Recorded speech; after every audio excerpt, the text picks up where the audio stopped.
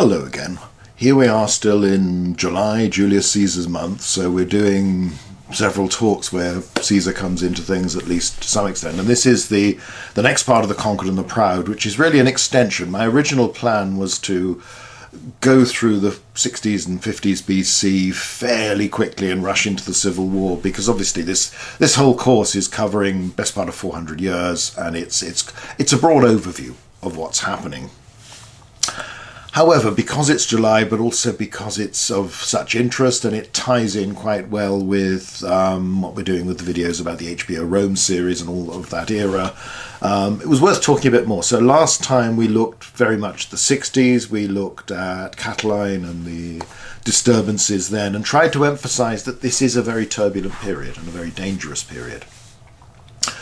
We'd got to the point where Pompey doesn't return until Catiline has been suppressed, but he's nearly there. By 62, everyone's known from 63 onwards that Pompey's going to be coming home. He defeated Mithridates. He then got a little bit distracted because actually a lot of the military work had been done by Lucullus, and it, to some extent, it added to that reputation Pompey was developing for finishing other people's wars but taking the credit.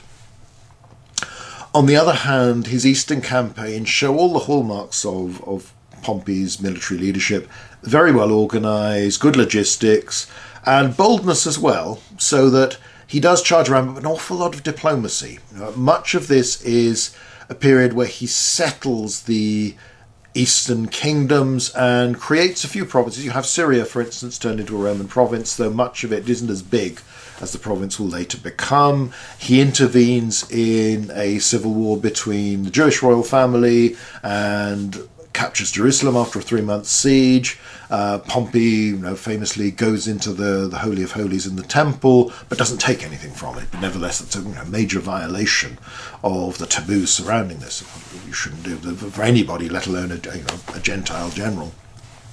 But he has been successful. He has won victories. He's taken Roman armies to new places, defeated peoples, or made them submit. That is the first to do that. So he will come home, and his triumph eventually will be celebrated. Let's just read that, actually, as it's quite a good indication of the scale of what he's done. So you have Gnaeus Pompeius Manganus, Imperator, having completed a 30-year war, routed, scattered, slain, or received the surrender of 12,183,000 people, sunk or taken 846 ships, received the capitulation of 1,538 towns and forts, subdued the lands from the Crimea to the Red Sea, having rescued the seacoast from pirates and restored to the Roman people the command of the seas, celebrated a triumph over Asia, Pontus, Armenia, Paphlagonia, Cappadocia, Cilicia, Syria, the Scythians, the Jews, the Albanians, Iberia, the island of Crete, the Bastani, and in addition to those over Kings Mithridates and Tigranes. So you have, if you think back to when we looked at earlier monuments and proclamations by triumphing generals, this is that just far bigger. 12 million people you've defeated. It's huge. Now, how reliable the numbers were, particularly when it comes to enemies and this sort of thing, big question. Exaggeration is key, but nevertheless, this is a triumph combining the war against the pirates and the wars in the east against Mithridates and more generally in that area. Pompey returned with these spectacular achievements, with vast quantities of money to add to his already substantial wealth, with lots of his senior officers and others who'd done very, very well, thank you very much, during these campaigns through his generosity. But he was also coming back with an army, and there was suspicion about that by, as we mentioned last time, the last person to come back from the east having defeated Mithridates with an army was Sulla, and look what he did. Now, obviously that was an ongoing civil war, at least from the perspective of hindsight, but Pompey was one of Sulla's men. What might he not do? There is always a tendency, and you can see this in public life today, where people who are nervous often suspect that others would do what they would do if they had the resources available to those others. So, you get the feeling some senators are thinking, well, if I was Pompey and I had this massive, incredibly loyal, efficient army at my back and all this money, yeah, maybe I would make myself dictator. Why not? Get rid of all my enemies, get rid of everyone I don't like. Wouldn't that be good? What's to stop me? Even if they don't think that, they can see that as a possibility, and they don't know Pompey. And Pompey was a difficult man to read. And Cicero says this later on in the 50s, that you look at that face, you just don't know what he's thinking. He is not an experienced politician. He has spent those 3 years before the pirate command, from 70 through to 67,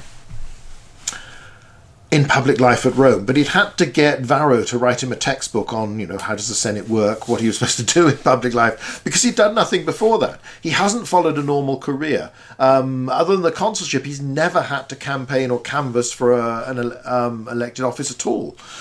He's just been given things, and he's just had an army. He's been very good at commanding armies and winning wars. So Pompey is a figure of fear until he arrives back, at which point he does the decent thing. And he makes it very clear, look, I want my triumph, feel I've deserved it, and, here are all the achievements, so really, yeah, well, fair enough, that's okay, you can do that. So it's sort of double triumph from the 2 commands. But that's it. I'm then going to disband my army, and I'm just going to be a senator like everybody else. I'm not expecting new elected office, anything like that. However, what I would like is that while I've been out east, I have reorganized the whole area. Apart from creating Syria, changing the boundaries of some of the other provinces, I have established dynastic leaders in lots of these communities. I've the governments elsewhere in various cities. I've established the rights between individuals. I've reorganized the whole area and confirmed this is how things are, this is how they should be. So I would like all that approved. I've done this with great thought, with great care. I've done it in the interests of the Roman Republic. I've done it sensibly. Can you just approve this? As one thing, my acta, all my deeds in one go. So that's one thing I want. The second thing he wants is my soldiers have fought with great courage and great skill and great success against enemies of the Roman Republic. Many of them are poor men. I would like you, as the representative of the state, to reward them for this service by giving them farms. I've got lots of men who no longer wish to be soldiers, but they'd like to be able to support themselves, their families, become good, solid Roman citizens, members of the state. And that's basically what Pompey wants. And again, you have to think that in both respects, this is pretty reasonable. It's not unprecedented, but there's no fixed basis whereby you serve your time in the army and you automatically get land or a bounty at the end of it, which will come in under Augustus. But it's a reasonable thing. And Pompey has won the war, and he's saying, look, I don't want to be dictator, I'm just going to be another senator. The problem is that this is perceived as weakness. He's now perceived as vulnerable. And you have men like Crassus who don't like Pompey very much, and, are eager to do him down. But also you have Catulus, others, established member of the big families who see, well, I don't really want a Rome that's dominated by Pompey because he's got all this glory, he's done all these great things, he's got all this money, all this influence. Yes, he says he doesn't want office, but he could still be the man who basically calls the shots in the Senate and in public life. And if he's doing that, it means I'm not doing that. And I don't like that. I would prefer that it's me or somebody like me or somebody I can influence and advise. There is a great sense of, well, let's cut him down to size. Now he's done the decent thing and not come back as an enemy, as the leader in a civil war. He's behaving like a proper Roman politician, senator. Okay, let's show him how senatorial politics really works and how dog-eat-dog the whole business is, how difficult it is. Because Pompey isn't good at using his influence. He's got all this money, he's got all this prestige, but he doesn't know how to sidle up to someone and, say, ask about the family, do you want a favour, all this sort of thing. The things that Crassus is very good at, Pompey doesn't know how to do, and probably doesn't have the patience to do. He's not experienced. That might be partly his nature, but it's also just his life experience. He hasn't done that. And very quickly, it's again this Roman political thing. Someone is vulnerable, then others can see, well, there's a chance for me to rise by showing how vulnerable that person is by winning successes against them. So the Senate refuses to grant Pompey's request, his men don't get land, and his acta, his eastern settlement, is not ratified as a whole. And instead, what they say at the Senate is, well, let's look at each individual decision you made and then decide whether or not to approve it. Now, again, this is excessive. Yes, ultimately there should be authority, and the Committee Centuriata will vote on any treaties in the end and approve them or not. But normally there's been considerable delegated authority, and the base has been that if a governor's done this and it seems to work, let's do this. Now, eventually, in Caesar's consulship, all of the Pompey's acta, all of his reorganisation of the East is approved. Many aspects of it will still be in force centuries later. You know, you come across aspects of this with St. Paul's journeys, some of the authorities he comes across. Pliny mentions decisions made by Pompey, and this is the early 2nd century AD in Bithynia. So the overall impression is that Pompey's decisions were really good ones, that this was a very thorough. Again, it comes back to the talent this man possessed for organisation. And he does seem to have done things which by Roman standards were good for the good of the Republic, for the good of the functioning of the provinces, and were not too repressive, in that they were able to stay for such a long time once they were finally approved. But this leaves Pompey frustrated. He manages to get one of his men elected consul for the next year, but this chap, Afranius, is not... again, as a new man, not politically savvy enough, is blocked at too many points. People realise that Pompey's not very good at pulling the political strings, not very good at using his influence, and therefore, well, we can ignore him then. It's incredibly short-sighted and stupid, but it's how the Roman senators of this generation in particular tend to think and operate, enough of them anyway to make a difference. So Pompey is... frustrated, is unable to get what he wants, and it's a major blow to his prestige, and that of course means that there's more prestige to go around for other people. In the meantime, Crassus has been one of many investors in bidding for the rights to collect taxes in Asia and elsewhere. And again, it's these publicani, these public companies we'll talk about in more detail when we get to look at provincial administration. But we mentioned a little bit in who's profiting from the empire. You bid for the rights to do these things in Rome itself, and you basically promise, I will pay so much money to the state, and then you have to go out to the province and collect more than that to make a profit. When you discover that after the devastation of these decades of war, really, Pompey talks about ending a 30-year war with Mithridates, which is not much of an exaggeration, they can't pay. These areas are too poor, and they've been plundered by other Roman governors before, that you can't get that money back. And particularly if the governor of the particular province isn't friendly enough to you to allow you to be utterly irresponsible and pretty much provoke rebellion by squeezing the provincials for money that they have or possibly don't even have, then these companies end up facing a big loss. And it's bad investments. Crassus is partly implicated, but it's also, he's got friends within this community, within the investors, that are badly affected. And they are trying to get a reassessment, basically, of the initial terms. So basically change, well, we promised we'd pay the state this, but actually, looking at things, that was utterly unrealistic, so let's just pay the state that and then call it quits.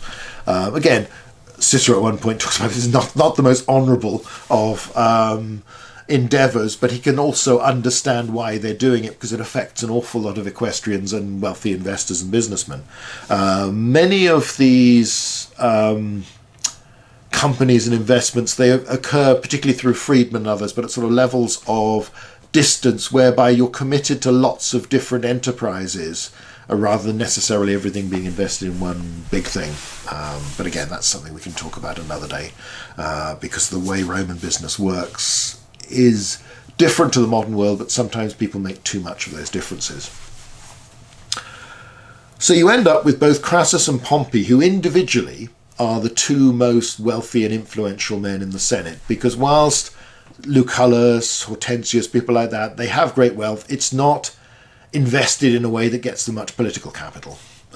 It's there to show off and to live a luxurious life. Lucullus pretty much retires when he returns from Asia. He sulks and basically says, well, I'm going to live the high life and indulge myself, but I'm so fed up, you've treated me so badly, I'm not going back into politics, I don't care.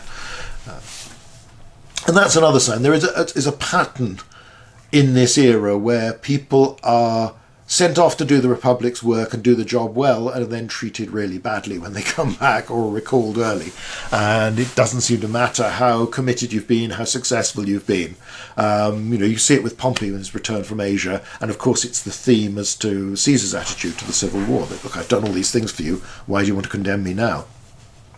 And even Cicero and others express that opinion. Why do you make Caesar so strong and then want to fight him rather than, it doesn't make sense. So this is the background to when Caesar will return from his governorship in further Spain, that you have Pompey and Crassus frustrated. They haven't been able to get what they want. Caesar returns, wants the consulship for 59 BC. Now, he also wants a triumph, and obviously a triumph is a great honour for a Roman politician, but it's a good way of advertising yourself before an election campaign season. Great, this is putting your face and your reputation and your deeds before everybody in the middle of Rome itself. However, to celebrate the triumph, he has to keep some of his troops under arms. If he keeps some of his troops under arms and has the imperium to command them, he has to remain outside the formal boundary of the city, the pomerium, which means he cannot physically come into the city and canvass and act as a candidate and convince people to vote for him. He asks for a not uncommon right to, well, let's just bend the rules, allow me to put my name forward, even if I can't come in person, then I can celebrate the triumph and I'll complete the rest of the election campaign. This is blocked. There's the influence of several people. It doesn't help that Cato has a marriage alliance with Bibulus.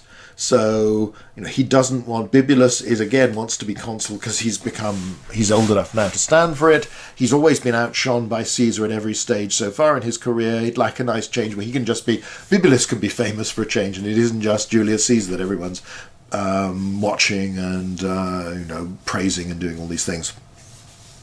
So, this is blocked. Caesar is not given this right. He then does something which clearly surprised the people who'd manoeuvred to do this, and forgoes his triumph. Basically dismisses his army, says, okay, fair enough, I had the honour, but I'm not going to celebrate it because it's more important for me to stand for the consulship. He comes in, he campaigns, and he will eventually win, though with Bibulus as his colleague once again. At some point, and it's not entirely clear who initiates this, although Caesar might well be the man who sort of says, look, I've got a good idea for you, but he goes to Crassus and he goes to Pompey. There's probably already an existing connection with Crassus. There certainly is, since Crassus had bailed him out and allowed him to go to Spain by covering his debts, or acting as surety. No apparent connection with Pompey other than an affair with Pompey's wife, whilst Pompey was away. So there's no connection there. Pompey and Crassus dislike each other intensely, but Caesar brings them together, and we call it the first Triumvirate, even though it is not formally a political alliance. It's not anything public. Dio Cassius tells a story of secret oaths to do that. I suspect that's much later propaganda, or it might be propaganda. That's secret oaths are the sort of thing Catiline and his conspirators do. It's not the sort of thing that respectable politicians would do. It's what you say to blacken somebody's reputation. But deals are done, and they agree to, at least privately. Crassus' support for Caesar is fairly open. Pompey's is veiled, at least at the start, but he's working to help Caesar get elected. Caesar also allies with another man who's got more money than him to help spend on the campaign trail, basically going on the same ticket. The other man doesn't get in, Caesar does. Because, as I say, Bibulus is made consul with him.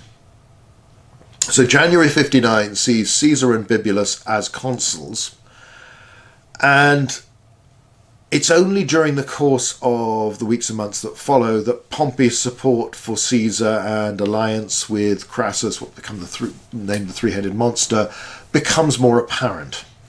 But it's very clear that Caesar has done a deal. Get me elected consul, or help me to be elected consul, and I will solve your problems. I will get for Pompey land for your veterans, and I'll get your eastern settlement approved. Wholesale, all done. And for Crassus, I will get relief for these companies that have done badly in the bidding for the taxes. again, I think one of the comments talked about this as an earlier issue. It does seem to be an immediate issue of the late 60s rather than something that's been ongoing.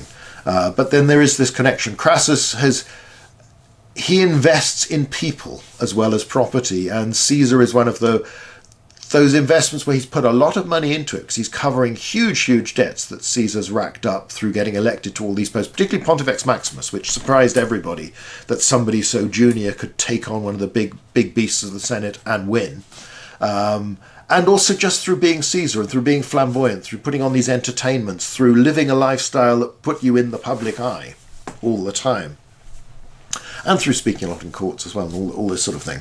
So Crassus has backed Caesar, and that's what he's going to get in return. So that relationship is more obvious.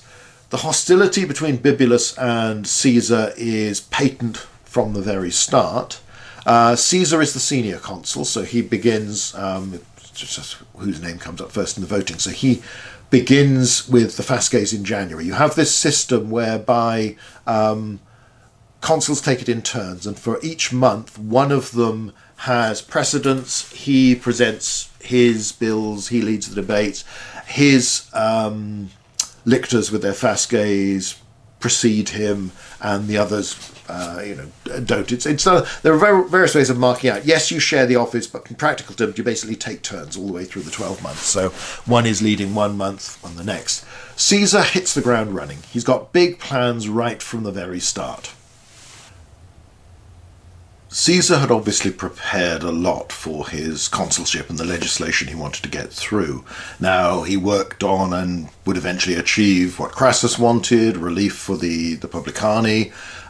He'd get Pompey's eastern settlement ratified, and he would get land for his Pompey's veterans, but also tied in with that, Caesar brought in this major land law of his own, which, apart from former soldiers, planned to give large amounts of public land as farms to poor citizens in Rome itself.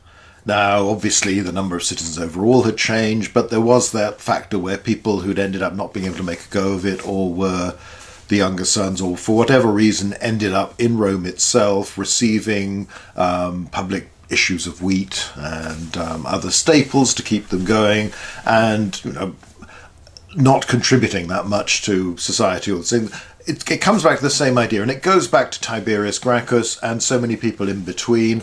There'd been an attempt at a major law on this scale by a chap called Rullus just a few years ago, which had been opposed and blocked, because again there's lobby interests that don't like the idea of giving away public land to other poorer citizens, but also, more importantly, usually that land was in use semi-legally, perhaps for a long time, by various bigger landowners, many of them either senators themselves or their connections or equestrians, but also now, particularly as you've included the Italian aristocracy, it's now Roman as well. Many of these people are still there. But it is one of those issues where there is a pretty broad consensus that there's a problem, that the poor citizens in Rome have no work, have no real livelihood, can't support their families, are an unstable element because they're prey to politicians who promise them anything. Whereas if you go off, set them up on land, they'll breed the next generation of Roman soldiers, but also they'll get on with things. They won't need any more from the state. Caesar had tried to learn from the problems surrounding the Rullan land law, and he'd brought in different clauses. He also presented this in a very conciliatory way. So he presented it to the Senate, but also said, well, look, if there's anything you want me to change, say, and I'll try and do it. He tried to listen to other opinions, but this was going to be blocked by Bibulus, by Cato and others, who just decided that even if they could agree, it was summed up rather simply when one critic said, well, I like everything about this bill apart from the man who's proposing it, Caesar. I'm not going to let him get the credit for having done this, therefore I'm going to block it. So Caesar tried to do things in the proper traditional way and tried to do it in a very practical, conciliatory way of doing it. This was rejected time and time again. People were determined that Julius Caesar wouldn't get credit. They became more suspicious of Caesar as it became obvious that Pompey and Crassus were associated with him and backing him. This sense of a sort of hidden conspiracy spread, which was didn't help the cause, even though others obviously thought, well, I've got a connection with Pompey, so I better toe the line and vote the way he'd like me to vote. Because it's blocked repeatedly in the Senate, you have Cato attempts to filibuster, basically to keep speaking until the sun sets. Once his opinion's been asked, he won't shut up, and it doesn't matter what he's saying, he just needs to keep talking, because once the sun has set, then business is suspended. And if they can, with the various festivals and the days when the Senate doesn't meet, delay it through January, then Bibulus takes over in February, so that's delaying it at least until March. These sorts of delaying tactics have become meat and drink of Roman politics within the last few generations. But there is this big problem. It comes back to this inertia, this sense that, okay, everybody realizes actually there is an issue with these poorer citizens in Rome, with the way that publicly owned land is distributed. We could do this better. But I don't want anybody to get the credit for solving it, therefore it's better if the problem continues rather than it's actually solved, but somebody I don't particularly like or I envy or I feel is a rival has actually got the glory for doing the deed. You then get public meetings where Caesar's trying to show to everybody, look, this is really popular. Lots of Roman citizens want this. Do you really want to anger them all, have them turned against you by opposing it? Why don't you just let it through? What do you lose from this? This is for the good of the state. These start to break down. There's rioting. You have attempts by tribunes to veto it, attempts to block the tribunes from vetoing it. Eventually it would be passed through the popular assembly directly, Caesar doing what tribunes have done in the past. Before that you've had a riot in which Cato gets a basket full of dung tipped over him.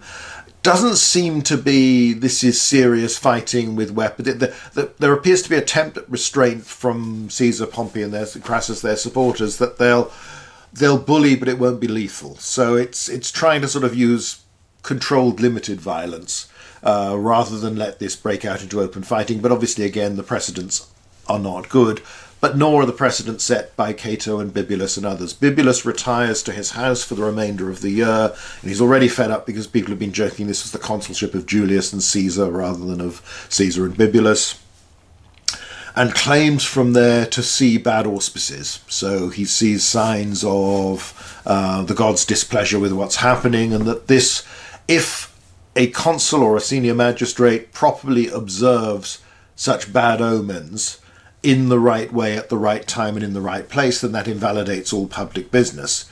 Bibulus is not doing them in the right time, in the right place and in the right way. Nevertheless, it casts a sort of doubt, an element of uncertainty that can be used against Caesar in the future over the legitimacy of everything he does. Because essentially Bibulus sulks and Caesar forces through all that he wants during the course of a year, again with much popular support. And it is always wrong to say the Senate opposes Caesar. It is a group within the Senate surrounding the Boni, the Optimates, people like that, and Cato is a prominent figure. Cato has again been playing this in a way that shows he's doing the same thing as Caesar. He wants personal credit, personal glory, personal fame. So whilst he's rabbiting away one day, refusing to shut up and therefore delaying things and trying to get to the meeting to close without a decision, Caesar orders his lictors to remove Cato from the Senate. Cato keeps talking, he plays the martyr superbly,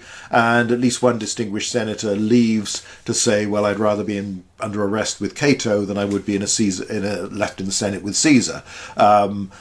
So Cato wins lots of publicity victories to some extent, and particularly to his already established support of the people of the middle ground, but doesn't actually achieve anything other than this stubborn, you're not going to have this, you're not going to have this, which, particularly when it's clear that these measures are so popular, people have voted for Caesar in the first place, but also are continuing to support and back that, there is an element where, again, you find it in modern politics, where one group will lose a vote or an election, but will refuse to accept that. We'll just keep on and on and on, and we'll try in every way to prevent the other party or the decision that whatever was made actually being achieved. It doesn't help politics in the long run. Again, it reinforces this sense of the selfishness of politicians. They're only concerned about their personal ambition, their personal honour. They don't actually respect the will of the voters, whether they voted as an assembly on a particular thing, whether they've elected somebody and still support them. So the year continues, it's chaotic, but it's always worth remembering when you come back to the build-up to the Civil War, you have to look at this, and for all the disturbances, actually things are much worse after this. There isn't the level of violence and politically motivated killing that you will get when Clodius and Milo are going great guns in a few years' time. What Caesar does is, again, generally considered to be for the common good. Most of the laws he passes in his consulship will remain, although he is repeatedly attacked. His law on magistrates and their behaviour survives in slightly modified form for most of the Principate. The land law works and is added to later on, but nevertheless, you can make a very good case, as Caesar no doubt would, that these were good measures for the good of the Republic. But his opponents hate him bitterly, and there is, later on they'll talk about, we can't have a second consulship by Caesar, look what the first one was like, but you actually think, really, was it? Much worse happens on other occasions than is, but I think Caesar gets associated with that sense of a breakdown of order, and people hate him. For Bibulus, it's humiliating that you're always being outshone. You're always the man at the back, the one who's not noticed. There's this person brimming with charisma who is centre stage, and he follows you all the way through your career. Cato is trying to out Caesar. He's trying to make himself as well known and as popular, and he does not win high office to any great degree. He gets the praetorship, he doesn't get beyond that. Now, while some of the sort of biographies in the later tradition present him as the Stoic, the philosopher who's not really interested in office for its own sake, it's actually quite hard to believe that as a Roman politician he is not. He certainly wants to be one of the leading members of the Senate, and it is about his auctoritas, his reputation. And I'm sure he is convinced as well that what he believes, what he wants is for the good of the Republic, and that even if in the short term people suffer, in the longer term his vision is a far better one. Though you do have to remember the element of deep personal dislike between Caesar and Pompey, because they are opposites. While they're playing the same political game, they are very different characters. Caesar has charm. He wins people over, whether it's other people's wives he's seducing, whether it's a crowd in the forum. Cato doesn't have charm. He gets respect and people honour him, but he is a damn nuisance to be around. He can be too rigorous, too obsessive in his assertions of this is what the virtuous path is and this is what I'm going to do, as well as bending the rules for his nearest and dearest. And it does not help that his half-sister Servilia, the mother of Brutus, has been Caesar's mistress for a very long time, and their affair appears to be one of the most serious, one of the most important romantic liaisons of Caesar's life, probably because Servilia is, by all indications, a very bright, intelligent, as well as attractive woman. But she has a very clear political brain. She is someone who is promoting the careers of her son, but all her relatives, male relatives, through the marriages arranging with her daughter, but also she makes good connections. When she remarries, she marries somebody important, Brutus's stepfather, Silanus. It's no coincidence that when you get to the aftermath of Caesar's murder, one of Brutus's sisters is married to Cassius, one of the others is married to Lepidus. They are with the big names, with the key people. Servilia is someone who is an operator behind the scenes, and my suspicion, this is as a biographer, I think with Servilia and then later with Cleopatra, these are the women that Caesar feels are more his equals, that they have the brains, the savvy, and perhaps the ruthless ambition as well, and the charm that lots of other people don't have. But it doesn't help for Cato to know that his sister is having an affair with one of his bitterest enemies. And of course there's the famous story where during the debate over what to do with the Catilinarian conspirators, I'm not quite sure which day, it's one of those anecdotes Plutarch tells, as we mentioned in the last talk, Caesar has been under widespread suspicion. There's been lots of gossip that he is really associated with Catiline, was part of the conspiracy, that he really ought to be under suspicion himself. And a note is brought to Caesar during the meeting of the Senate. Cato jumps to the idea that this is some incriminating evidence, that it's something from someone else associated with the conspiracy, demands that Julius Caesar read this out to the Senate, let everybody know what you're happening. It's a bit like that school thing when someone in the class is caught eating and the teacher says, have you brought enough for everybody? It's this sort of element of public shame about it all. Caesar talks to Cato and says, look, I really don't think you want me to do this. Cato keeps on. Eventually Caesar hands over the note to Cato. He reads it, and it's a passionate love letter from Servilia, from his sister, to Caesar, at which point he hands it back and says, take it, you sot, you drunk, something like that. It's an odd insult because Cato was the heavy drinker, whereas Caesar was not. He was quite abstemious and more of a sort of social element. He would obviously drink in that, but there aren't cases of Caesar getting drunk, whereas there are with Cato.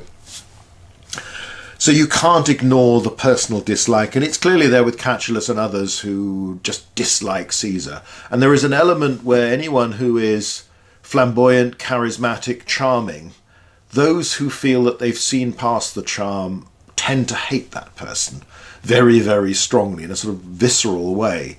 And there's also the element that it frustrates them that Caesar is so popular, because they're looking out and saying, well, why does everybody like this guy? Why do they support this man when I hate him? And I'm convinced he's going to destroy the state, he's worse than Sulla and all this sort of thing. And there are all these stories that are almost certainly later creations of Sulla when he pardons Caesar, saying, there's plenty of Mariuses in him. Catullus talking about Caesar in the 60s as, beginning to besiege the state and all this sort of thing. It's very unlikely. Caesar's career, whilst flamboyant and is controversial in the consulship, has still been pretty regular. He's done everything at the right sort of age. He's done things perhaps more spectacularly, but he's basically done them in the way that other Roman politicians do them. He's far more conventional than, say, a Pompey, and he hasn't had the involvement in a civil war that had helped the rise of somebody like Crassus or Lucullus or Catiline even.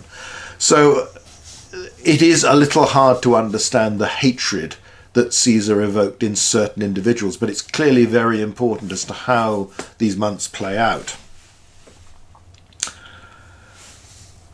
So Caesar's consulship is turbulent, but he gets a lot done. And all the attempts, it's again the opponents bending the rules, using the religious objections and all this sort of thing. It's casting doubt, but then he is granted for his province for the following year the roads and country paths of Italy. It's very much a non-job. I mean, probably it was something that needed to be done, but this is not the job that allows someone, politician in debt, to go off and win military glory. A tribune, Vatinius, then presents a bill to the popular assembly, and instead Caesar is granted a 5-year grand command of Illyricum and Cisalpine Gaul. The governor of Transalpine Gaul happens to die in office, and the Senate, not the people, actually tack this on. Presumably it's making sense. There have been problems there. The poor old Allobroges, who'd helped to uncover the Catilinarian conspiracy, end up rebelling because they don't get anything from the Roman state.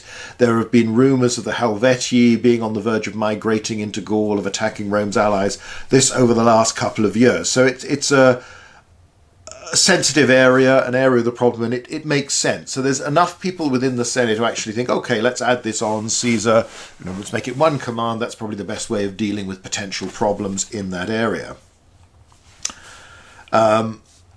So let's just look, before we go on to Caesar in Gaul, more broadly at conquest in the 1st century BC. You do have these occasional prolonged commands. Lucullus gets 3 years in the east. Pompey's commands against the pirates is bigger in scale. It doesn't prove to be big in duration. The one against Mithridates, again, is bigger. He's given several years and a sort of mega province, a combination of several and far more resources.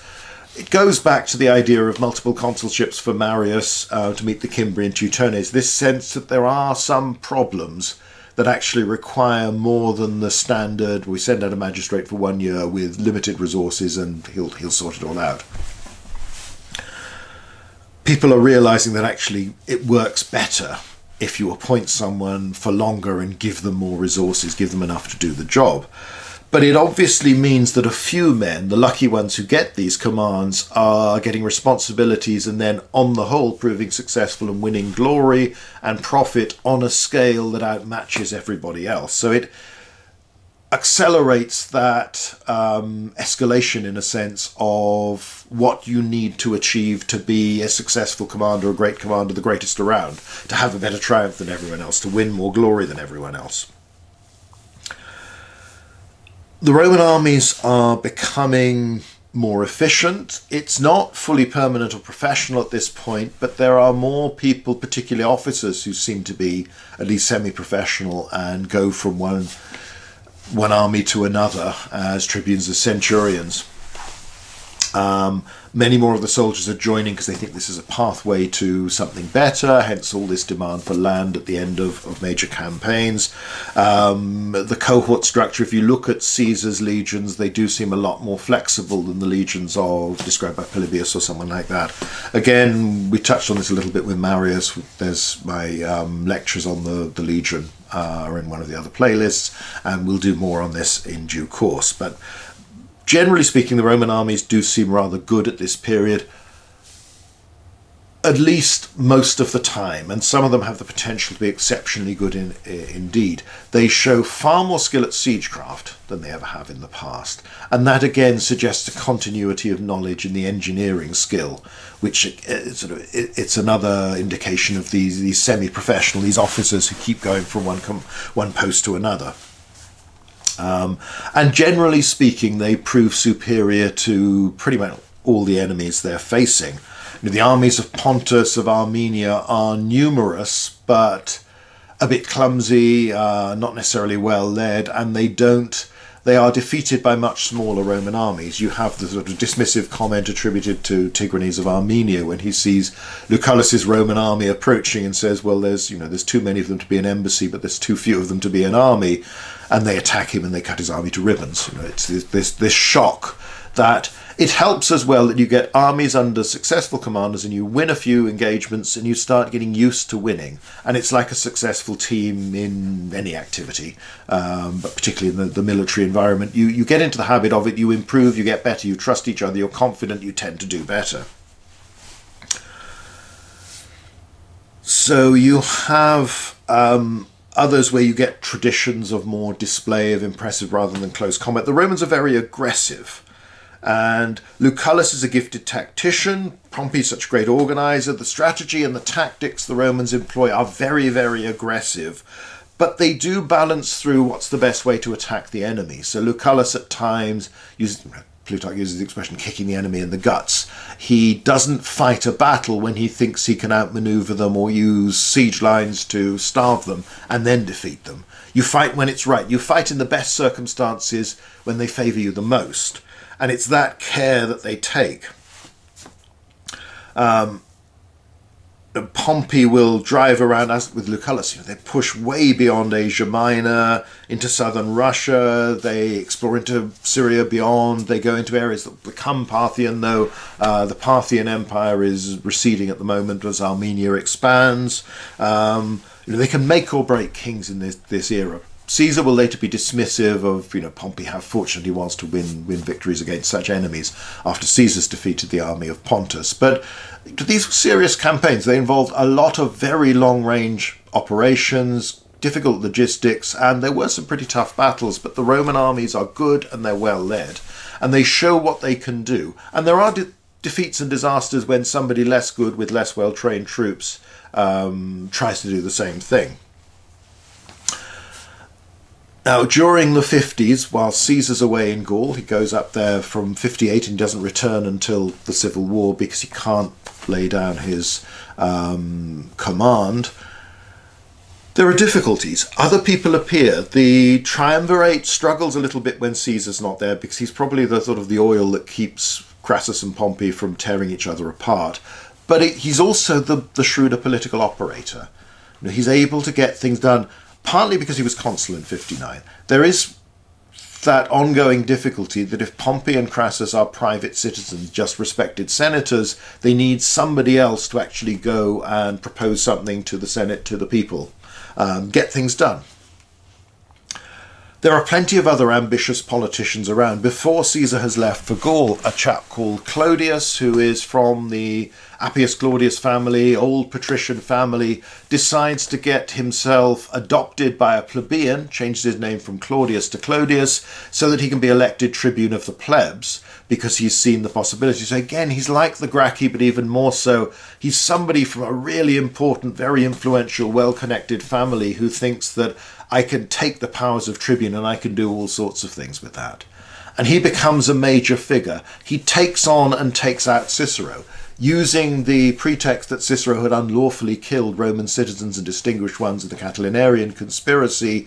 He attacks him, and Cicero discovers that you can be the hero of the Republic one year, and then a little bit later, because you are the new man from Arpinum, you don't have lots of established connections that will stand by you when you're looking vulnerable. And Clodius picks on him. Cicero goes into exile because nobody will support him. And Caesar has made approaches to him, but Cicero rebuffs him, probably a mistake, but Cicero's trying to calculate what's best and what he feels is right. Pompey doesn't back him after a while. He goes into exile. Clodius then demolishes Cicero's house and burns it down, basically to prove that, look, I can take out somebody who's a former consul and someone who's been right at the top of things, so be very careful how you treat me. He uses gangs based around the business clubs and the within the city, starts to exploit these, and another chap called Milo appears. People can sometimes read these years as everything being, the strings are being pulled by people like Pompey from behind the scenes. It's nowhere near as simple as that. Men like Milo, men like Clodius were not puppets of anybody else. They were ambitious Roman politicians. Now, Caesar and Clodius have a difficult relationship because he's the fellow who'd crept into Caesar's house during the Monadea scandal and slept with Caesar's wife, allegedly, the one Caesar then divorces. And they, ultimately they're rivals, but sometimes they cooperate. So Clodius is not Caesar's man, but sometimes it suits them to work together. What you end up with elections that are disturbed by violence, by rioting and public meetings becomes more of a problem. It's very difficult to control things, and there are politicians out there, nobody's quite clear whether Clodius is going to attack Caesar, Pompey, Crassus, these others. There are rumours that Pompey gets frightened, that he's in fear for his life, this sort of thing. In 56, you have Pompey, Crassus, and lots of other senators will walk all the way up to Cisalpine Gaul and Lucca, where they have a conference with Caesar, because again, he can't leave his province. So while it's unusual for Roman senators to leave Italy, and they arrange this so this can happen, so we can all go and talk to Caesar, and they make arrangements. This leads to the consulship of Crassus and Pompey, their second consulship in 55. No great problem with that. It's 15 years since they were consuls before. And in 54, Crassus goes out to, gets province of Syria, and makes it fairly clear that he's planning a Parthian expedition from the start. Now, I've talked more about the Battle of Carrhae in another video, and there's stuff from the Eagle and the Lion Roman-Persia book, which you can look out for that, and we'll maybe do some more this month because the paperback of the British edition is coming out in July. But essentially, Crassus goes off, he intervenes in Parthia, it's too late, the civil war's already over, marches in very confidently, trying to do the sort of thing that Pompey and Lucullus has done, and discovers that the Parthians are a very different proposition. His army is badly defeated at Carrhae, his son and a substantial detachment is wiped out. Publius Crassus takes his own life, his head is paraded by the Parthians before Crassus. Crassus has a bit of a breakdown, then recovers, then retreats. His army gets harried very savagely during the retreat, and he is killed negotiating with the Parthians for surrender. So Crassus is out of the way, and the Parthians are just more dangerous. So let's come back and let's look at Caesar in Gaul in slightly more detail. It's a 5-year command to start off with, and that gives him the opportunity to plan for a prolonged campaign, although in fact things start out a little earlier than he expected. When the Helvetii do migrate, they try and go through Transalpine Gaul. He gets there in time to block them on the Rhone, but then they move into Free Gaul, and the Aedui and other allied tribes protest that they're being raided and harassed by the Helvetii as they pass through. Caesar intervenes. From the concentration of his troops, he has 4 legions at the start. 3 of them are in Cisalpine Gaul, Illyricum. It looks as if he might have been actually wondering about a Danubian campaign, pushing perhaps towards Dacia. It's united under the King Burebista at this time. Probably no coincidence that in 44 BC, Caesar, just before he was murdered, was planning to leave Rome to go not just to campaign against the Parthians, but before that to go and fight the Dacians. So there are obviously concerns and a possibility there. But instead, the Helvetii offer him the opportunity to intervene, win glory. So he needs profit, he needs glory. He is hugely in debt. During the course of his campaigns in Gaul, he will make himself a rich man, having paid off all those debts, and was rich enough to reward and give loans, give gifts to plenty of other people to win them over. So he decides to intervene. He takes the Helvetii on, chases after them to protect his allies, or Rome's allies. He keeps invoking the Cimbrian Teutones, reminding people of that, which again is within living memory. Caesar wasn't around then, but there's still a few people who can remember that, who would have been young when that was going on. He defeats the Helvetii, and it's, obviously we have Caesar's account of all of this, and that's largely what we have. There aren't many other ancient sources that present information that doesn't seem to be derived from Caesar's own narrative. There are a few little fragments, but it tends to be anecdotes, not always easy to date. You get some rumours from Cicero. You get the indication from him mentioning that he's had a letter from Quintus. Well, Quintus was Caesar's legate, and they were both in Britain, but he doesn't really tell you anything about what Quintus said about what's happening. He goes on to other things. So there are lots of people corresponding back. Caesar didn't have full freedom to invent, and again, there's the talk on Caesar as a general where we go into this in more detail. Broadly speaking, they are accurate but favourably presented. So they are Caesar's view of what he would like people to feel and think about his campaigns, but he couldn't really invent things. He largely just had to present them in a way that favours him. But he does have the advantage that his achievements were, by Roman standards, pretty justified and spectacular. You can't doubt the scale of his successes, whatever you think about the man himself and why he was doing it. So obviously you've got the famous Gallia est omnis divisa in partes tres, quarum unum incolant Belgae, alium Aquitani, tertium qui ipsorum lingua Celtae, nostra Gallia appellantur. Gaul is divided into 3 parts, one of which is inhabited by the Belgae, another by the Aquitani, and a third by a people called in their own tongue Celtae, in the Latin Galli. So you can see the empire before Caesar's campaigns, where you've got an indication of what's happened with Pompey in the east. Things have been expanding. The Roman directly controlled territory is substantially larger than it had been 100 years before, and near to it you've got lots of allied territory which is similar. Caesar will intervene against successive opponents, so he goes to help the Aedui against the Helvetii, defeats the Helvetii. The Aedui have been rivals with the Sequani. The Sequani send envoys, so Caesar claims, that complains about the ally they'd brought in to help them against the Aedui, a German warlord called Ariovistus, who's basically taken over their territory. Caesar goes and opposes him. Again, the talk on Caesar as general, we do this in more detail.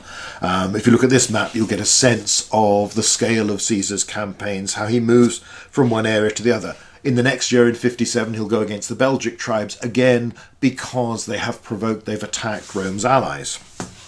And as he acquires new allies, he basically buys into new arguments and new rivalries, and they're useful things for him to exploit. It's the Remi in that case. In 56, the army splits up. This is the year of the Conference of Lucca. This is the year when Caesar's looking back at Rome, not quite sure what's going to happen. So there's an element of treading water, but it's also, this is the nature of the country. He's fought the big groups. the big united confederations, the ones under big leaders. Now it's sending different columns to deal with individual tribes. Again, the basis is always the same: people who've attacked our allies, who've threatened Roman prestige. So it develops, and after that you've got the consulship in 55. This will lead to Pompey and Crassus. Crassus gets his eastern command, which obviously goes badly for him. Pompey gets command of provinces in Spain, but doesn't go there. And then they extend Caesar's tenure of office by another 5 years. Now there'll be considerable doubt over precisely, is it 5 years added on to 5, 10 in total, right? Start at which point does it start, or is it 5 years on from 55 when they? And this will become controversial when you build up to the Civil War. We don't actually know, and it might well be that it wasn't clear at the time. That's most likely. 55 BC, Caesar bridges the Rhine. He crosses to Britain for the first time, and is given the longest period of public thanksgiving for a Roman victory given to any Roman commander up to this point. It is celebrated with great enthusiasm. People are really excited because Britain is so exotic, so mysterious. He returns in 54 on a larger scale, and its propaganda value is immense, even if, Cicero says, well, we're not likely to get... there's not much gold reserves there. There don't seem to be much in the way of minerals, and the sort of slaves we can get won't be worth much money because they're not going to be specialists. You're not going to find your craftsmen and your teachers and people like that there. So it is an exciting thing, and it commands public attention in the same way that Pompey went and stood in the temple in Jerusalem. That's the first thing. Nobody's done that. People talk about it. Caesar going to Britain is on the same scale. Bridging the Rhine on the same scale. It's something, wow. And Caesar, throughout the commentaries, he talks about nostri, our men, our boys, our lads. These are our victories. This is, for a patriotic Roman, this is really exciting stuff. And that's always part of it, and that's why most probably he's releasing his commentaries year by year, or at least a version of them that's very close to the final one we have, to celebrate to everybody else, to be read out loud and say, wow, look at what our lads are doing out there. Look what they're doing under Caesar. Isn't this great? The Republic's becoming stronger. Everything is so successful. So Caesar's campaigns are sort of steadily escalating, and you can see it in the size of his army. Again, we talk about this in more detail at in the one on Caesar as a general, but how he goes from... And he's relatively inexperienced militarily when he gets to Gaul, and even by Roman standards, because he started his career quite late. He's done well in Spain, but it's quite possible that many people didn't expect him to do so spectacularly well in Gaul when he went there in 58, because it's a surprise. And his senior subordinates, at least at the start, are not the big names. They are people who prove to be very good, and the people like Labienus, his most successful subordinate, but they come from relatively unimportant families. They're not from the heart of the aristocracy. They're often men who've associated with Pompey in particular, and perhaps with Crassus. Caesar rubbishes someone who'd done well under Sulla for him, and blames him for a night operation that's botched early on. And he expands the army from 4 legions to 6 to 8. He then loses one in the winter of 54-53 when you get the first large-scale rebellion, but replaces that. It's back up to 10. By 52, 2 of them on loan. It'll increase to 11 plus. So, the army has almost trebled in the course of his campaigns from the 4 legions he inherits from somebody else. And remember, occasionally you get stuff said about how, Caesar's 10th is always his 10th, and it's been associated with him from Spain onwards.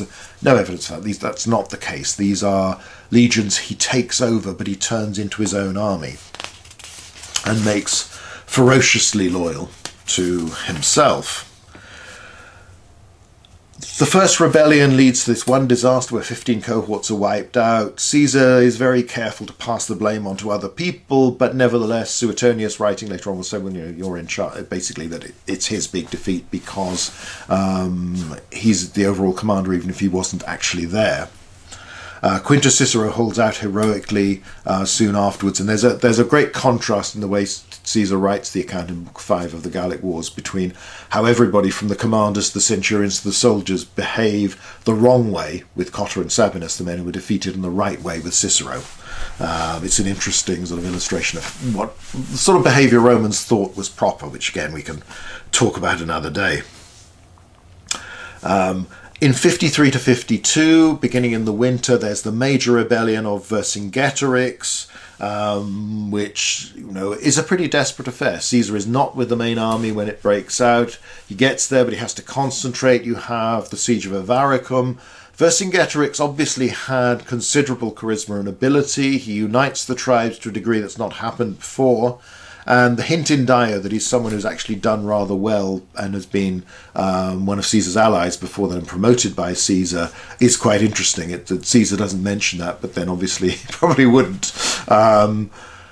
The Aedui even will eventually join Vercingetorix, Rome's oldest ally, the ones who claim Trojan descent, so our brothers, the Aedui, even fight with Vercingetorix. You have the successful siege and capture of Avaricum and the brutal sack of that city, where the soldiers, in part as reprisal for the massacre of Roman merchants, but also because they're scared and desperate, run amok.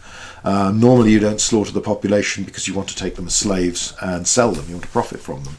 At Gergovia they attack, they get repulsed. Caesar represents this as his army being and his centurions being too brave and getting out of hand, not hearing the command to recall them, all this sort of thing. But it's another defeat, but not a critical one, leading to the big siege of Alesia with its double siege lines and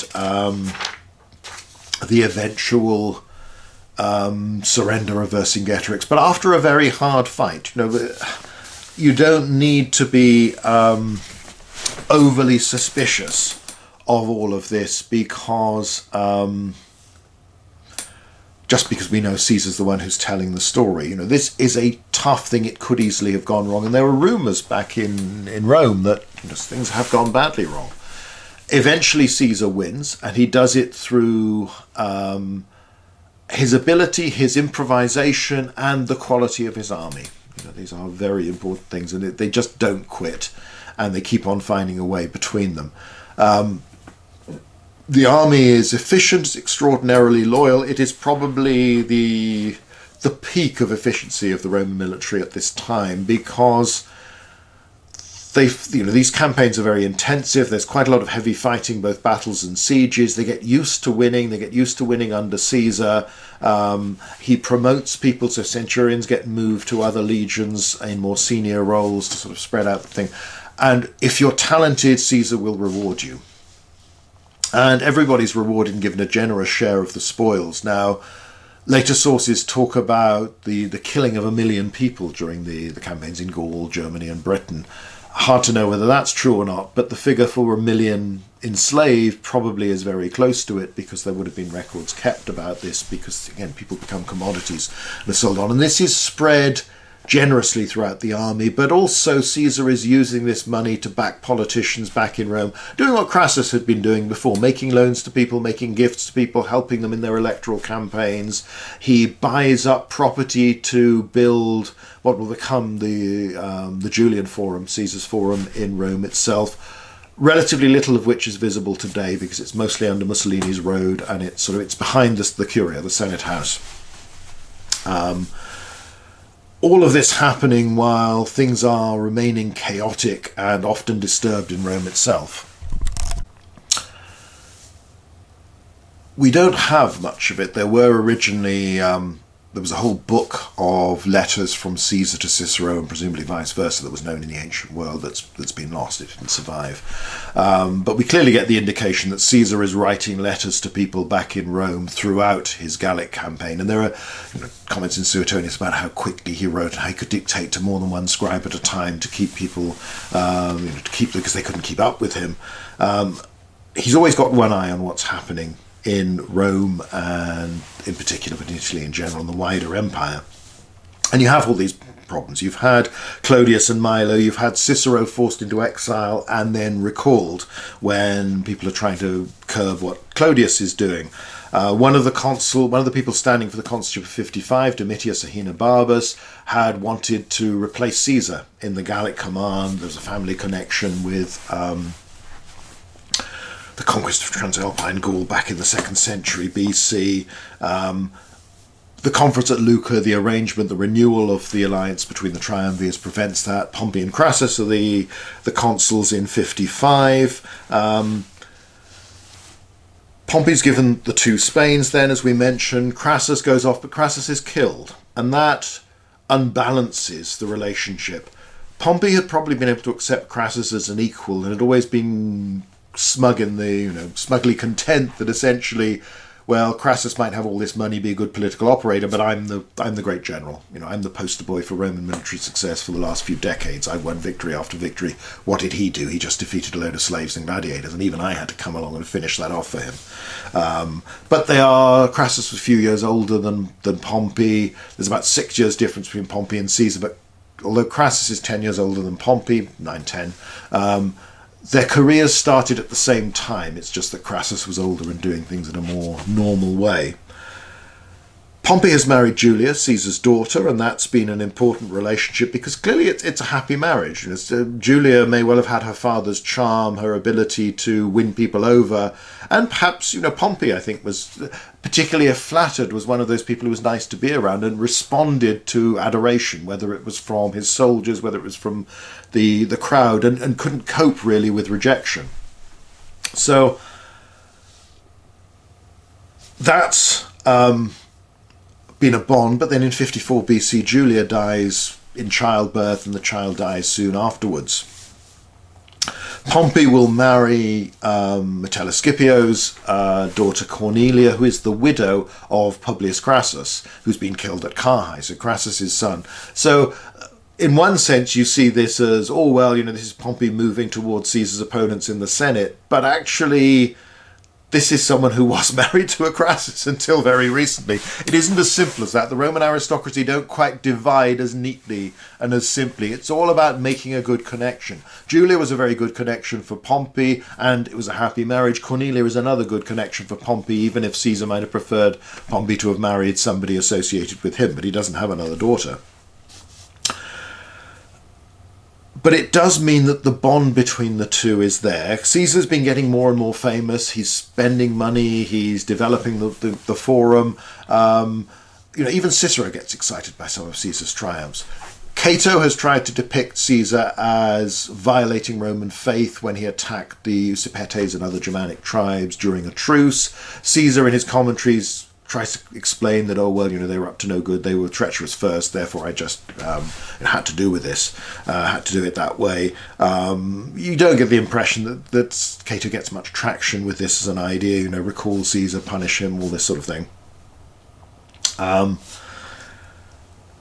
But there are problems, and again, it's not just about Pompey and Caesar. There are lots of other ambitious politicians all trying to get to the top. There are people like Mark Antony, relatively early in their career, who go and accept Caesar's support. Curio is another one. Brutus and others are starting out. They have different attitudes. How do you do this? Cato is a big figure, but Cato is not going to get elected. He's getting beaten. He's not going to make the consulship. Clodius and Milo are still there, they are still fighting. Clodius wants to be consul, but in 52 BC there is repeated rioting that, first of all, in the autumn of 53 had prevented the elections from occurring because there were too many disturbances, and this is far larger scale and involves far more injury and death than the protests, the riots of 59 BC, of Caesar's consulship. This is much nastier, and I do wonder if one of the reasons people get so frightened of Caesar is they're not actually thinking of what he did, but what they've seen most recently, and they're just assuming that the same thing will happen because Caesar's a popularist, Caesar's a radical politician. Again, won't talk too much about Optimates Popularis, that sort of thing. I've got the video on it elsewhere to explain why I'm not seeing this as a sort of determining feature throughout that. But there's fighting. Clodius is killed. First of all, he's badly injured in fighting with Milo's men outside Rome. They then make sure Milo sends people in. They finish him off. He's murdered. His supporters take him into the centre of Rome. They cremate him in the Senate house, in the Senate building. Pompey is appointed to restore order with his troops because he's a magistrate with imperium, even though he is governor of all the Spains, or both the Spains, and shouldn't really come into the city without laying down that thing. He becomes briefly sole consul for 52 before he appoints or arranges for the election of Metellus Scipio as his colleague, the man whose daughter he's just married. And they restore order with troops in the city. Now, you're not supposed to bring armed, formed bodies of troops into Rome itself unless it's part of a triumphal procession. So you're building up to the tension and the build-up of civil war, where Caesar's got lots of opponents, and he's safe as long as he's in office. He cannot be prosecuted whilst he's governor of Gaul, and what he wants to do is come back and stand for the consulship for 49 BC, which would be 10 years after his first consulship, so it's actually legitimate to do this, become consul, be immune from prosecution, presumably do more reforms, and get another command, which would then make him safe again afterwards. His opponents want the opposite, in that they want him to be an ordinary citizen and therefore liable to prosecution. Pompey's position is confusing a lot of the time, and his support is limited. And there's an element where you feel he almost wants Caesar to accept him as his superior and to show that he's deferential to Pompey, that, okay, I trust you as my friend to protect me. The problem is Pompey doesn't have a good reputation. He's failed to protect Milo, whom he backed in the past, but who is brought to trial for the murder of Clodius and the violence associated with that, and troops parade around it. Cicero agrees to defend Milo, writes this wonderful speech, but when he gets there is so intimidated by a hostile crowd of supporters of Clodius that he doesn't deliver the speech. Milo goes into exile and writes this rather ironic reply when Cicero sends him a copy of the speech that he was going to deliver and how marvellous it was. No, I could have got you off, but I'm afraid I was too frightened to do it. So, well, I'd never have tasted the mullets of Massilia. Because he goes into voluntary exile and goes to Massilia, as most of them do. It's quite complicated, all the different stages you go through, all the politicking, all the manoeuvring, but essentially the poet Lucan perhaps summed it up later on, writing under Nero, when he says that the root of the civil war is that Pompey would not accept an equal and Caesar could not accept a superior. There's an element. Caesar feels that he has deserved a good reception and more honours at Rome. After all, he's had more days of public thanksgiving awarded him than anybody else in history. He's won lots of wars. He's made the Roman Republic stronger, greater, more profitable. And he's done it in a command that he was given by the Roman people. And, he's fulfilled their trust in him.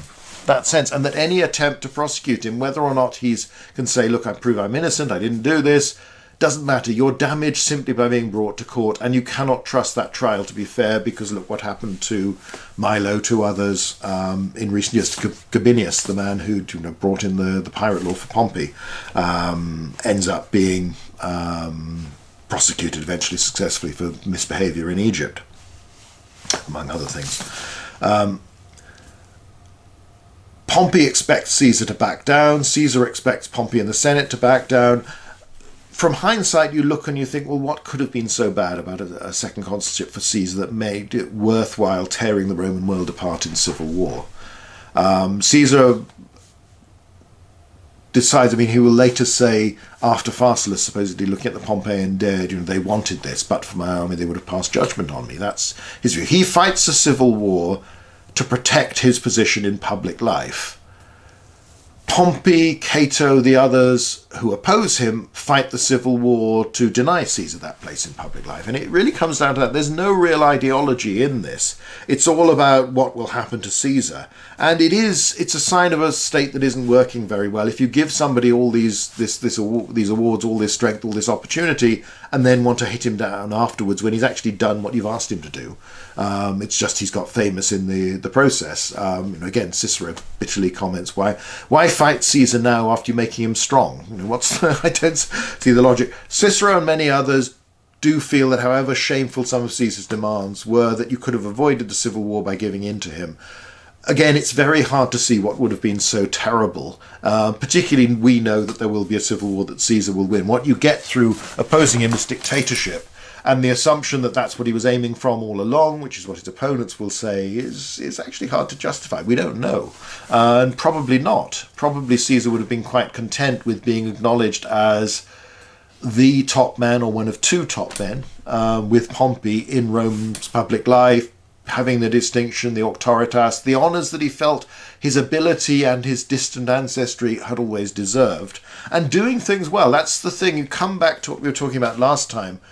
So much of the leadership of the Roman state in the 60s, 50s and before has been incompetent, has been staggeringly corrupt in ways that men like Pompey and Caesar were not. They were capable. Yes, they made a profit, but they did a damn good job.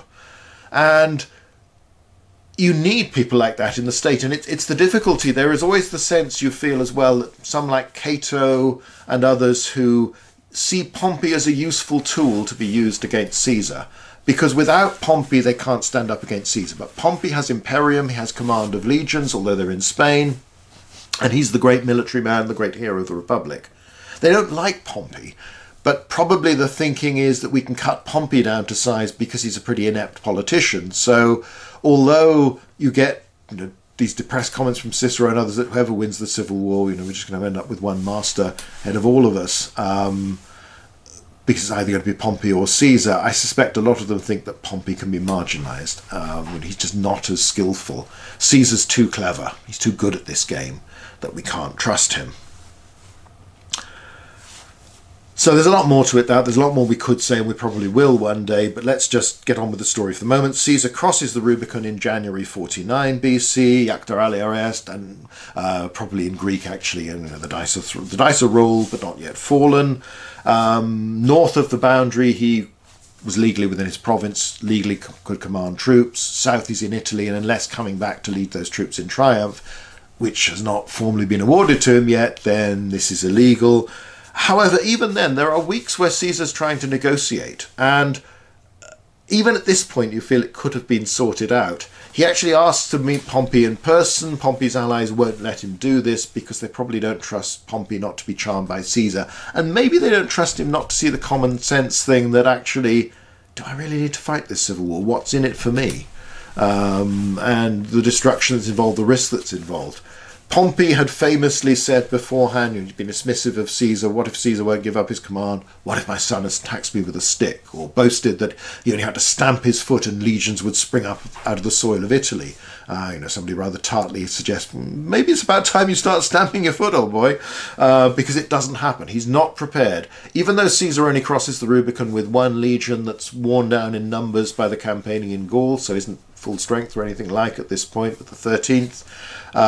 Others will join him fairly soon. Pompey doesn't have well-trained troops to oppose them. The only two legions he's got that have been in existence for any length of time and that are in Italy rather than over in Spain are the two that have been loaned to Caesar and have served under Caesar in recent years that the Senate pulled away to be sent as the nucleus for an army to go against the Parthians to protect Syria. In fact, they haven't gone. They're still there. But Pompey's not sure he can trust them because obviously these chaps have been doing very well and been rewarded generously by Caesar. So your best troops are ones that you're not sure about. There is no attempt. They won't negotiate. Caesar keeps on trying to start negotiations, saying, look, this is all I want, and emphasises his clemency, his clementia. When people fight against him, he defeats them, but he lets them go free afterwards, and it's only the second or sometimes the third time that he will actually then execute them. He talks about a new way of conquest, new way of waging war, and the contrast is with Sulla. And that's the fear. Everyone thinks a civil war starts when everyone's going to be like Sulla and Marius, they're going to slaughter anyone who opposes them. Caesar very consciously, very publicly says, no, I'm not going to do that. I am actually going to spare my opponents. I'm going to let them go, and I'm going to try and sort this out because in the end we're all Romans. It does rather wrong foot people. Although we talk about Pompey and the Senate fighting Caesar, most people tried to remain neutral as far as they could, and others, Cicero wanted to, ended up eventually, after much soul searching, goes off and joins Pompey, but's never really happy in it. Others join Caesar. You have Caelius, the correspondent of Cicero during Cicero's time in Cilicia, says, well, Pompey's got the better cause, but Caesar's got the better army. I'm going to join Caesar. Caesar overruns Italy in a matter of weeks. There's very little concerted opposition, and he overcomes it. Pompey takes his army off to Macedonia and builds up. He's able there to draw on all his connections with the eastern provinces that he's recently reorganized, starts to recruit and mass a much bigger army with which to face Caesar. And you get the comment, why are you doing this? Well, Sulla did it, why can't I? And Pompey again shows his talent for organisation and training, which he's displayed in the past. Even though he's pushing 60 now, he's an old man for a field command by Roman standards. But he trains with the troops, he inspires them. Caesar doesn't have a fleet, he can't follow him, so he ends up going to Spain, defeats the Pompeian legions there. He besieges Massilia, which holds out. He keeps on acting, he becomes... comes back, and by the end of the year into 48 he's able to cross the Adriatic and land in Macedonia. You have a pretty desperate campaign because he can't get too many troops across, but it's one of those signs. Ancient fleets are not really designed to blockade and close sea lanes very well, partly because the galleys are by their nature short range, because you've got these crews of lots of people who need food and particularly need water, so you can't remain in position. You tend to try, and every couple of days you want to bring them ashore to rest them, to replenish your food and water. So you have the Dyrrhachium campaign in 48 BC, which is almost a defeat. Caesar supposedly comments dismissively that the enemy would have won if they had a commander who knew how to win. Pompey ought to have beaten me there. I was in a really desperate situation, but somehow through the skill of my men, my improvisation, we cling on, we survive, and the enemy didn't have that killer instinct. They let us go. They pull away, and then you have the Battle of Pharsalus much later in the year, in the summer of 48 BC. Pompey's army outnumbers Caesar almost 2-to-1 in infantry and 10-to-1 in cavalry. But Caesar wins.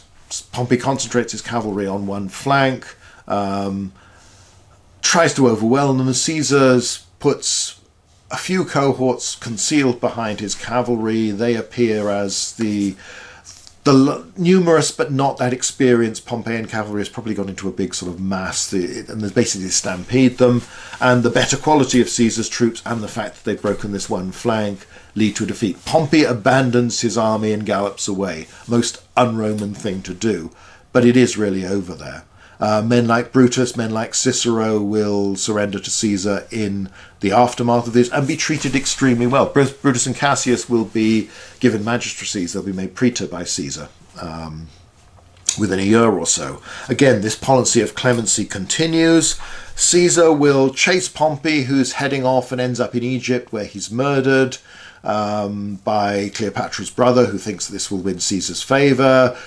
Cleopatra is fighting a war against her brother. Caesar arrives in Alexandria in the middle of it, desperate for money. He starts to claim all the money that had been promised to restore Ptolemy Auletes, Ptolemy XII, Cleopatra's father, to power, promised to Caesar, to Pompey, to Crassus and others. Intervenes in the civil war. Cleopatra makes Caesar a far better offer than her brother can match. You famously have her being brought in, not in a carpet, but in a laundry bag. They've been corresponding beforehand. And again, there's that, Caesar and Cleopatra want things, they want political support. They're politicians at heart, they always have their ambition and they're thinking of that and they're manipulating the other, but there is also this element of closeness that seems there that isn't necessarily with Caesar's many other mistresses. And again, comes back to Servilia, this sense of this is someone ferociously intelligent, charismatic. It's somebody very much like him, someone he can treat more of an equal, even though there's a big difference in age, obviously. Again, we can talk about Cleopatra another day. So Caesar is caught there. He spends the winter in Alexandria and gets caught up in the civil war. Again, a rather disparate situation, but eventually relief forces, largely allied troops, come and rescue him. Ptolemy is killed or dies in the defeat of his army. Cleopatra installed with her younger brother, again as rulers of Egypt. You have the birth of, or you will have, she becomes pregnant, you'll have Caesarion being born, and there's all that issue as well. But that's another bigger thing we don't need to go into this time. But while all this has been going on, bad stuff has happened elsewhere. And you feel there's a sense Caesar was exhausted and has almost rested during this period. But you found a case of Pontus has invaded, has defeated one of Caesar's armies. He has to go off to defeat him in 46 BC, the Zela campaign, where he wins this very quick victory, leading to the slogan later on in the Triumph, Vini, Vidi, Vici, I came, I saw, I conquered. But also Pompeian survivors, Metellus Scipio, Labienus, the Caesar's former subordinate from Gaul, but who sided with Pompey in the civil war, and Cato and others have mustered a large army in North Africa. This then leads, Caesar goes briefly back to Italy. You then have the Thapsus campaign in North Africa. Another tough fight, but Caesar wins. And in the aftermath, the Pompeian leaders, many of the main ones, are either killed or commit suicide. Cato will commit suicide at Utica, hence his later name, Cato Uticensis. And you have the story, he stabs himself in the stomach and doesn't die. His son brings in a surgeon, they sew him up, but while they've left him again afterwards, Cato sort of rips open his own wounds, pulls out his entrails, and dies in this spectacularly gruesome manner, because he does not want to accept Caesar's clemency, because he believes that Caesar doesn't have the right to extend this clemency to him. No one should have that power, and it would be humiliating to accept it. You have then Pompey's eldest son, Gnaeus Pompeius, is in Spain with Labienus and others, and they raise another army back in Spain where Pompey has all these connections, leading to the 45 BC, the Munda campaign, which Caesar wins. But again, this is a particularly desperate fight, and you wonder if Caesar is starting to get exhausted, starting to think whether his luck's running out. It's another brutal campaign, but Caesar wins. And he wins because he's got a better army. He's probably a better general, at least at this stage. He might have been tactically anyway. Pompey's the great organizer, the great planner, but sometimes fumbles it. He hasn't done all that well against Sertorius, another able leader. He's sort of very good at punishing the average. He's possibly not so good at facing real sort of, first team opposition. But again, it's hard to tell. He's older, he doesn't have such a good army. He's got the problem that whereas Caesar can say, this is what I'm going to do, Pompey faces debate with all the leading senators who are criticising him. He fights the Battle of Pharsalus because people are criticising him for deliberately extending the war, that he wants to be king, they're nicknaming him Agamemnon, all this sort of thing. He faces that problem. Caesar takes a lot of risks. Again, we can go back to the talk on Caesar as a general for far more detail on this, but he gets himself out of it, and that risk-taking is pretty Roman. The level of aggression Caesar displays is very, very Roman. He is charismatic, he's a great improviser. You've got the mutiny of the 10th Legion before the Thapsus campaign, where he addresses them quirites, citizens, civilians, rather than commilitones, comrades, mates, fellow soldiers. And they break down, and their will goes, and they're begging him to decimate them. You've got Caesar the man, you've got the womanizer, you've got the remarkable range of activities in his place. He's an interesting man.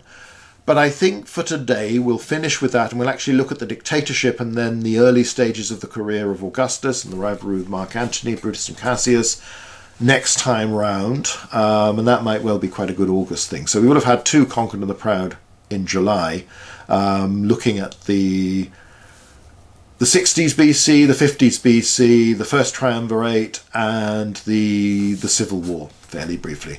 Again, all of these topics are things that in the months and years to come, probably particularly years to come, by the time we finish Conquered and the Proud, we can come back to specific things. The aim of this is really an overview and to sort of maybe highlight a few new ideas, fresh ways of looking at things for people who are more or less familiar with it already.